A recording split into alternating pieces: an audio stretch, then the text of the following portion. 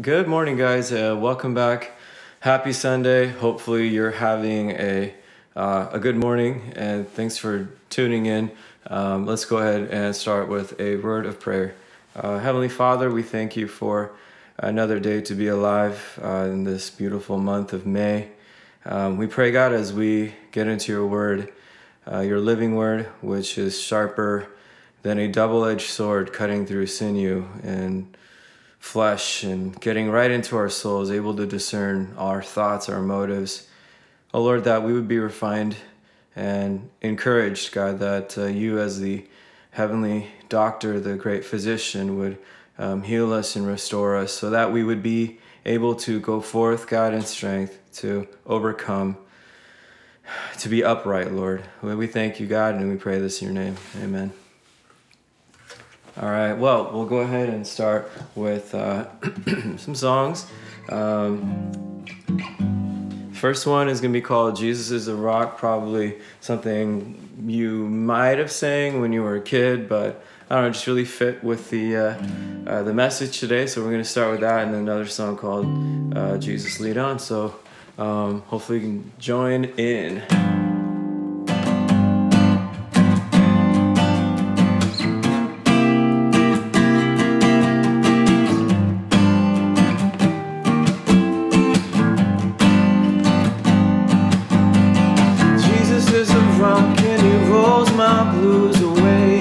Shoo, bop, whoo.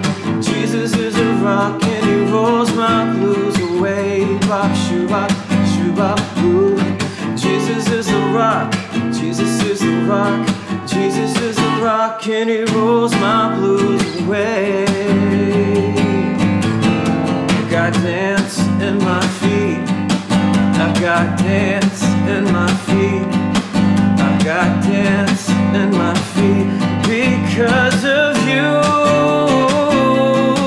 I've got dance in my feet, I've got dance in my feet, I've got dance in my feet. Because of you, come on, sing it out. Jesus is a rock, Jesus is a rock, and he rolls my blues away. Bop, shoo, bop, whoo. Jesus is a rock, and he rolls my blues away.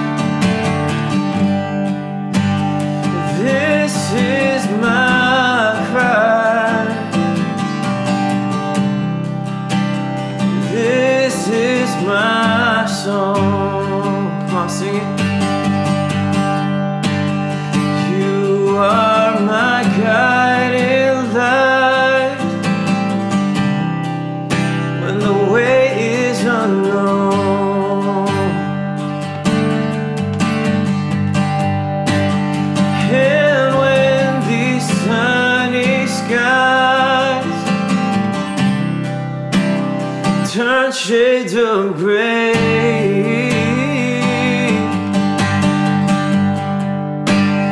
I'll stay close by your side as you lead the way. Jesus, lead on, I will follow. Jesus, lead on, let your love light the way.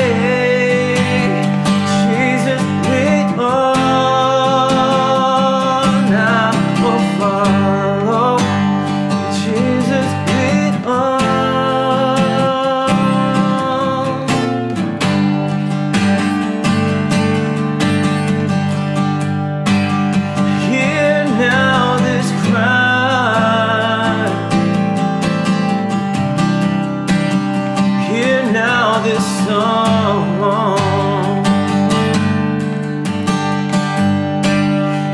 You are the guiding light for this journey I'm on. And when my vision is clouded by the wind and the rain, I'll stay close by your side as you lead the way. Come on, Jesus, lead on. Jesus, lead on. I will follow. Jesus, lead on. Let your love light the way. Jesus, lead on. I will follow. Jesus, lead on.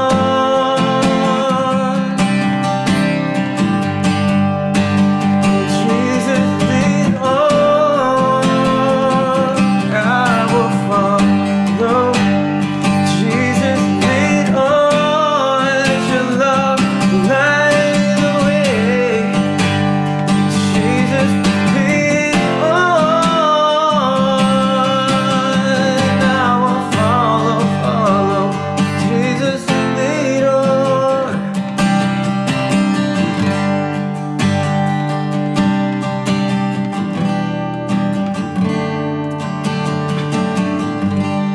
All right. Amen. Praise the Lord. Yeah, so let's go ahead and open up our Bibles. We're going to get into the Word. I've entitled the sermon, the Word this morning, The Purpose-Driven Life. I know there's a book out there called the same name, but this sermon, I didn't read the book, heard great things about it, but this sermon is not like just a regurgitation of that. Yeah, an FYI, but the main scripture is Acts 20:24. This verse actually rocked me this week, really challenged me, really loved the verse. So just want to share it with you, and it's what inspired the word this week. So here we go. However, I consider my life worth nothing to me. My only aim is to finish the race and complete the task the Lord has given me. The task of testifying to the good news of God's grace. Man, yeah, it's a Bible verse, but you know what's crazy is that someone actually said this. Someone lived their life, and this is how they thought and lived. And that just kind of really, yeah, it hit me hard. Like, can I think like that? Can I live like that in every moment of my life? Just, my worth is nothing. My life is worth nothing. Nothing. I don't care literally about anything. Everything else is loss. I count it all as loss. I only have one goal, and that is to finish this race, and do the task, get the goal, which is spreading the good news of the gospel. And yeah, so what an amazing word. So here we go. I want to start with this. I want to kind of frame the word around a couple of questions. So the first question is this: why is purpose important, and what is our purpose? What does the Bible say? So here we go. First point I want to make. I'm talking, can't talk. Life, number one, life shouldn't be a meaningless wandering around. God has a plan and a purpose for you. I want to share with you a few verses with each point that I make. So the first verse is 1 Peter 2:9. And yeah, these will be below. 1 Peter 2:9, but you are a chosen people, a royal priesthood, a holy nation, God's special possession, that you may declare the praises of him who called you out of darkness and into his wonderful light. Acts 20:24, I'm going to read it to us again. And this time in the context of what is our purpose? Why is it important? Here we go. However, I consider my life worth nothing to me. My only aim is to finish the race and complete the task the Lord has given me, the task of testifying to the good news of God's grace. So we're not cosmic accidents meandering about, our lives are not pointless. They are quite the opposite. God not only saves us, but he has a purpose for us. Isn't that amazing? It's like God not only buys you a car, but he has a destination for you too, and the means to get there. Point number 2, our purpose as declared by God is to love God and to love others. Matthew 22:37-39 reminds us of this. Jesus replied, "Love the Lord your God with all your heart and with all your soul and with all your mind. This is the first and greatest commandment. And the second is like it. Love your neighbor as yourself." Romans 8:28 says this, "And we know that in all things God works for the good of those who love him, who have been called according to his purpose." So the first one just reminds us of the greatest commandments that God just kind of summarizes into 2. He says to love God and to love people. And the gospel is truly central to this. The gospel is all about us being redeemed from our rebellion by the blood of Jesus and being reconciled to God so that we may know him and love him and enjoy him and glorify him and belong to him. And what more better gift can we give someone than the truth and this faith-based access to eternal life? There's nothing greater than I can give you than this. That is the greatest thing that we can do. And so our purpose is summarized in those 2 commandments, to know and love God and to help others know and love God.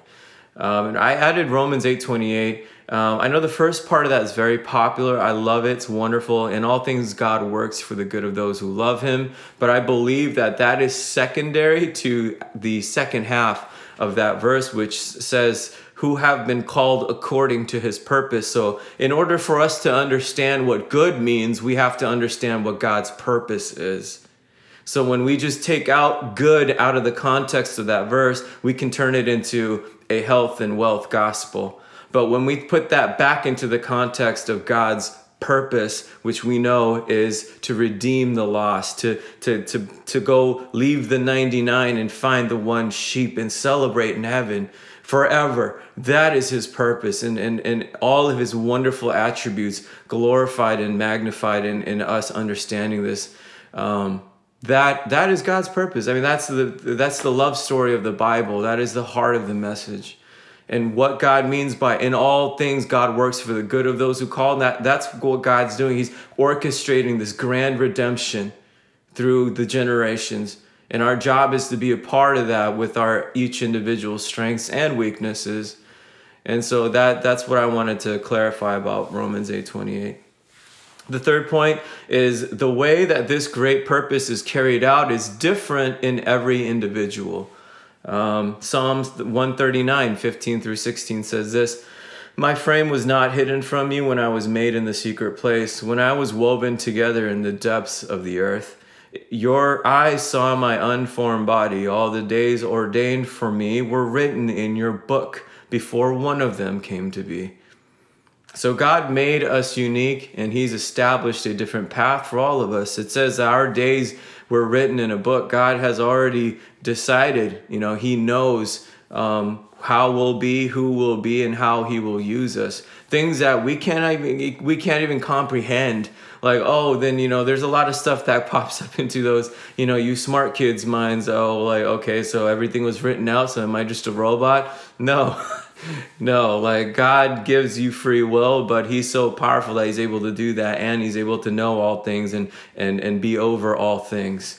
That thing, just something maybe one day we'll have the capacity to understand the miracle of God's wisdom and his providence and his omnipotence. But right now, that's what I know.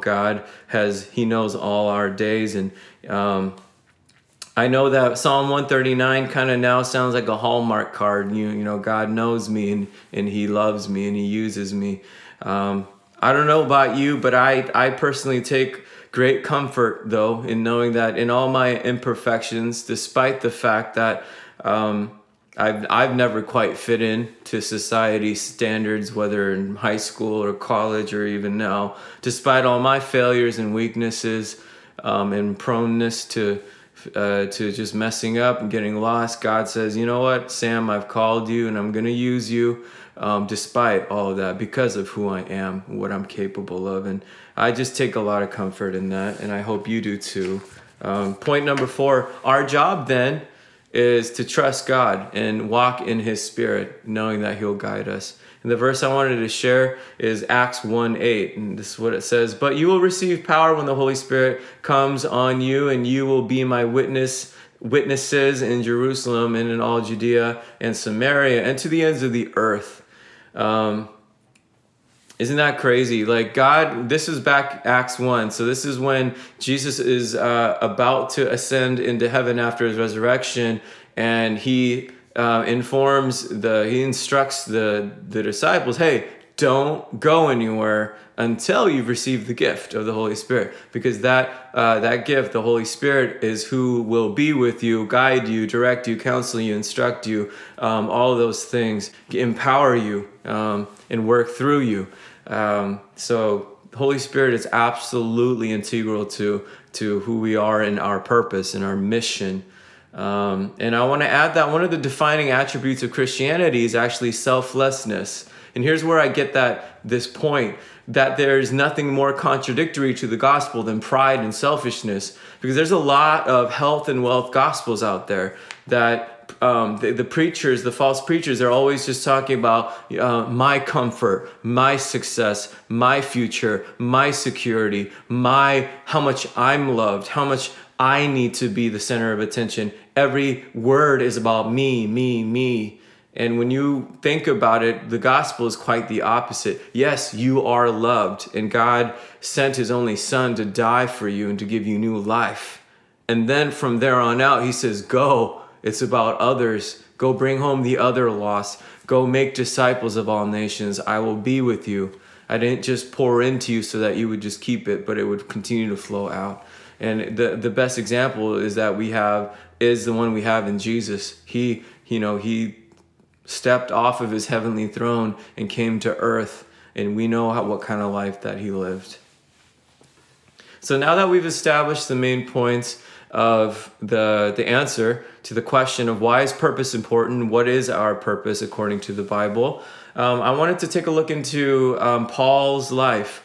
He's the author of that verse that we're our main Acts 20:24.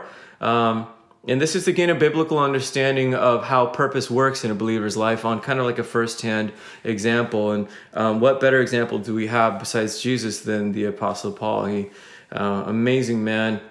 As we've been studying the book of Acts, I've been just tremendously blessed by it, and I hope you are too. This is when Paul is he's coming out of kind of Eastern Europe, Asia, and he's making his way back to Jerusalem. And he's actually, the Bible says that he's hoping to make it in time to celebrate the Pentecost. We also know that he had a lot of money that was donated from the churches that he was collecting so that he can go and give it to the widows and the needy that were in Jerusalem, so to help them out. And we also know that Paul had an ultimate desire to go to Rome. And what that reflects to me, at least, is that Paul was quite ambitious for the gospel. Like, he wanted to go to the highest authority with the most influence, the most power, and he wanted to have that individual as his audience for the gospel. I mean, what a great ambition. And another learning point, is your ambition God-centered, or is that your ambition you-centered? Is it so that you can receive glory and all that good stuff, or is your ambition for the gospel?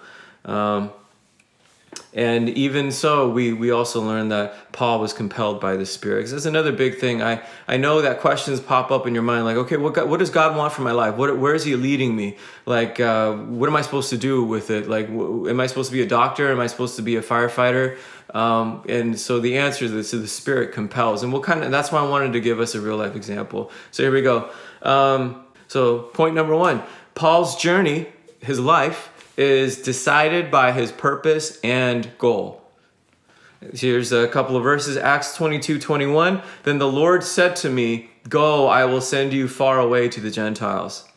This is when Paul was sharing his testimony to, I believe it was the Sanhedrin. No, it was the crowds that were arresting him, and he was explaining how he was called. But the point here is that of what God said to Paul, and he's saying, God told me that because I used to persecute and kill and imprison Jewish Christians, God's actually using me for a special mission out to the Gentiles. And that's based on God's wisdom, and that was part of God's plan, of course. So his purpose and goal, God determined it. He said, no, you buddy, you're going to be effective to the Gentiles. That's how I've designed you. So great. That's his, that's what dictates his journey. Acts 19:21. After all this had happened, Paul decided to go to Jerusalem, passing through Macedonia and Achaia. After I'd been there, he said, I must visit Rome also. So here we see that in this latter stage of his life, he made up his mind. He's like, number one, I got to go to Jerusalem, and then I want to go to Rome.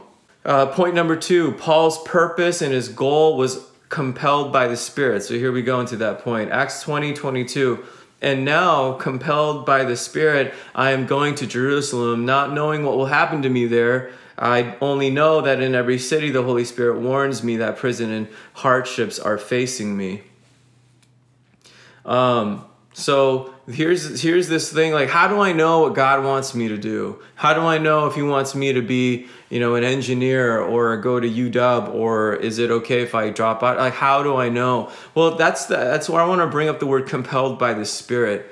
I believe that if you're spending enough time in the Word and in prayer and in humble obedience to God, and you have that closeness to God, then you will know when God is compelling you to do something or go a certain direction. Just like if you spend enough time with a person, you can tell when they want to compel you to do something. The point is, when you are close in the Spirit, studying, doing all that stuff, you will know because God speaks to you.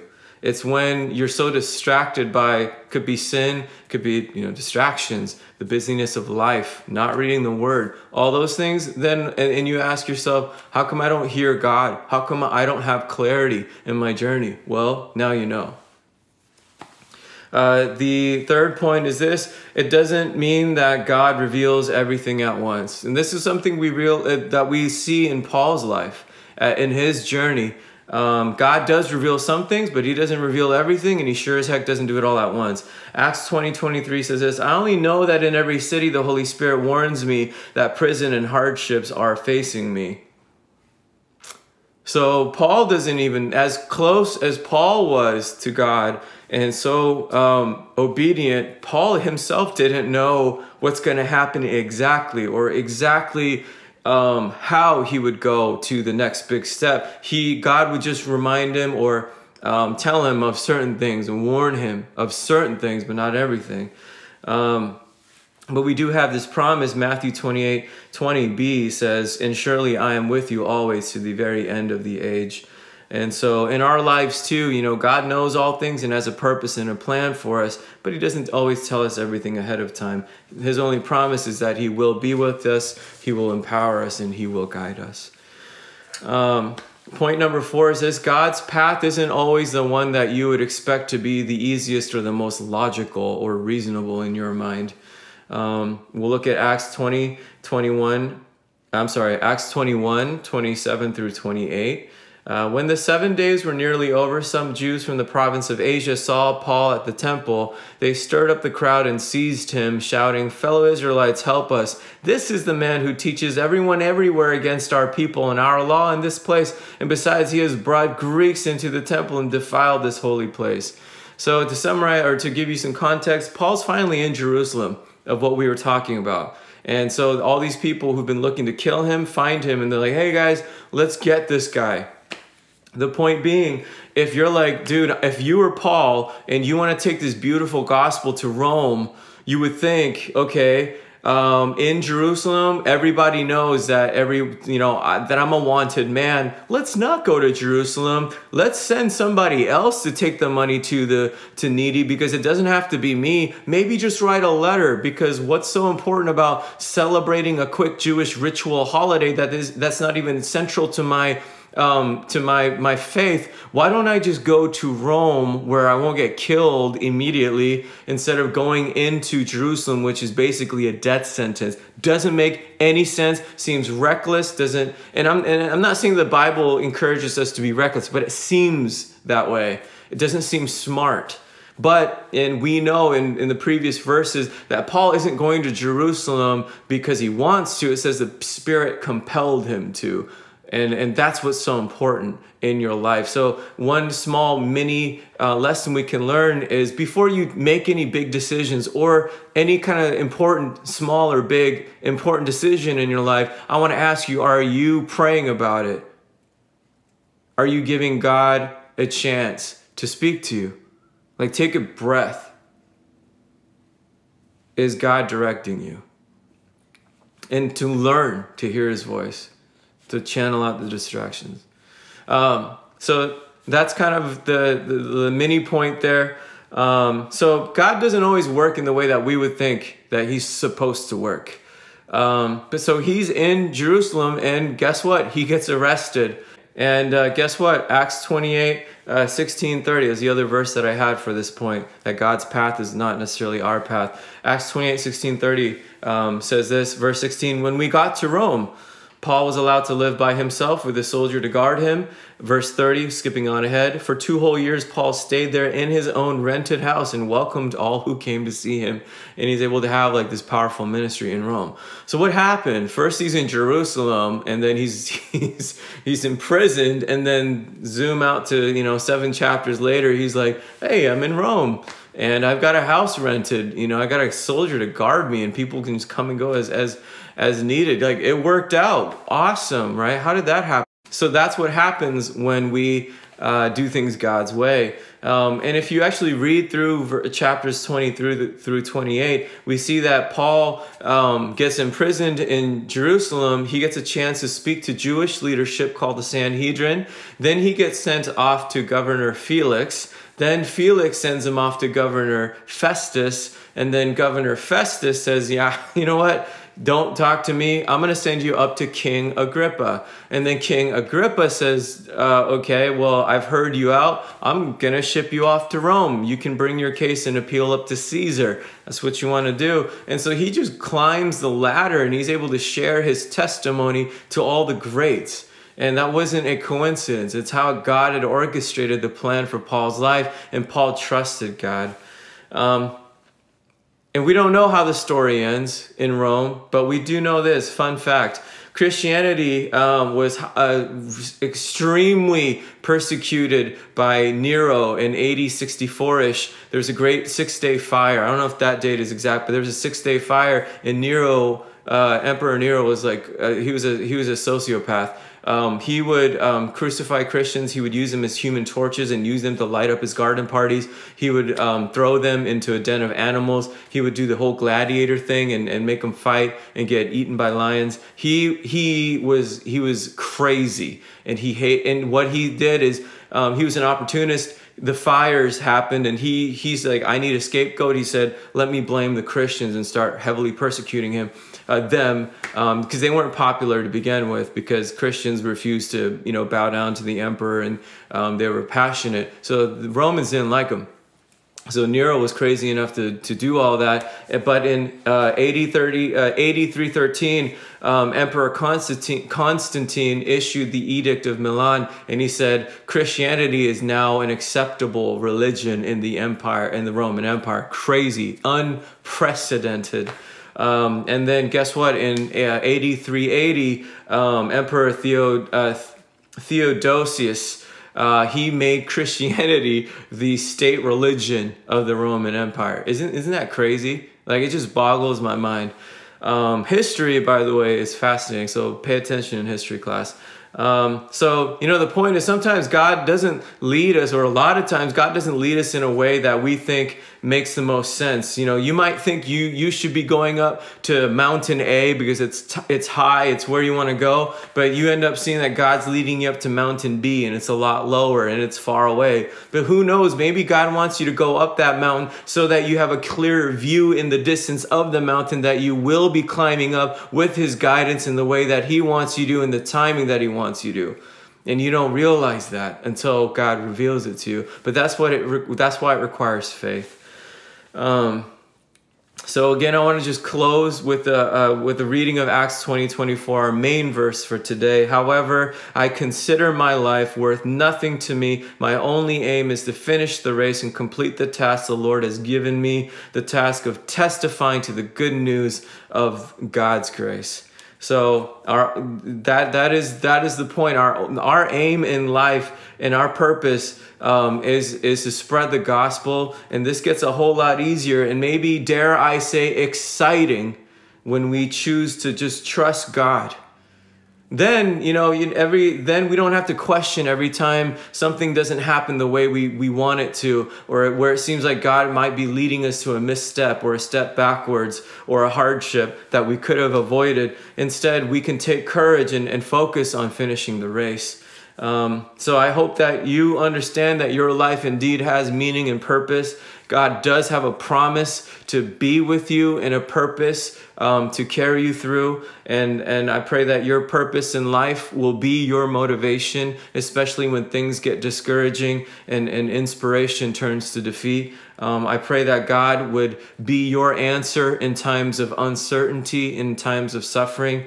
And then when things don't go your way, remember that God is in control. He has not left you. And you know, if you're starting to see clouds and rain and you're not seeing the path anymore, get back into prayer. Get back into surrendering to God. Get back to trusting God. Get back to knowing his word and walking in step with the Spirit so that you know which direction he's compelling you to. And then you have that peace and power back in your life. So that's the word for today. Thank you for tuning in. I hope you have a most blessed week. I'll close this in a quick word of prayer. Heavenly Father, we thank you, Lord, for this message that indeed, God, we're not just wandering around meaninglessly. You've given us a purpose and you are with us through it all. Father, I know that many of our students are young and they might be in a point in their lives where they're kind of searching for meaning of what is the point of life? What am I going to do with it? Am I supposed to go to college? Lots of questions. Oh Lord, that you would give them peace in their hearts, God, that they would realign once again to the greatest calling, the commandment to love you and to love others and to rest into that they would focus not on knowing all the answers, but knowing you, God, from which all the answers that we need to know will follow through from, Father, and that they would be blessed with the peace that you give them, and that you would just be with them in that time. I just pray that over anyone who's watching and in searching and in need of answers, God. We thank you so much, Lord, and pray all these things in your name. Amen. All right, guys, I hope you have a blessed week. Don't forget to study the word. And if you have any questions, reach out, and I'll see you guys next week. Bye-bye.